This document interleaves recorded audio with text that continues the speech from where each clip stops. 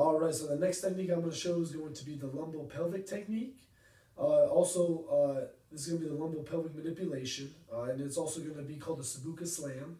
It's going to be for patients, indication for patients who have patella femoral syndrome pain. And so there's going to be 5 criteria that the patient will have to meet in order for this to work.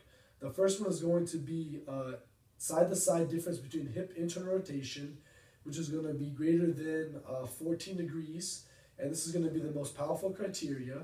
The second one is going to be ankle dorsiflexion with the knee flexed, greater than 16 degrees.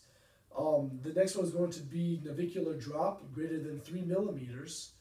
And the next one after that is going to be no self-reporting stiffness in the seated position greater than 20 minutes. And the last one is going to be squatting is the most painful activity for this patient.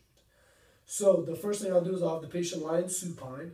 I will then have the patient extend their legs here, and I'll have them scoot as far as they can over to the table here, which is perfect there. I will then take their hips, and I'll move their hips towards me. And I will take their leg here, and I will cross it just to help them hold this position here.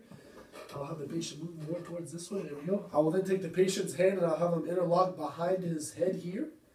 And I will then help the patient turn this direction here. And I'll take my hand and I will stick it through this arms here. And I will use the bed side as a fulcrum here. I will then have the patient breathe in and breathe out. And again, I'll have him breathe in and breathe out. And then I will have a follow all the way down. I'll do a high velocity, low amplitude thrust right here. And if there is no crepitus, that's okay. That doesn't mean it didn't work. Also, this is going to be to help decrease pain.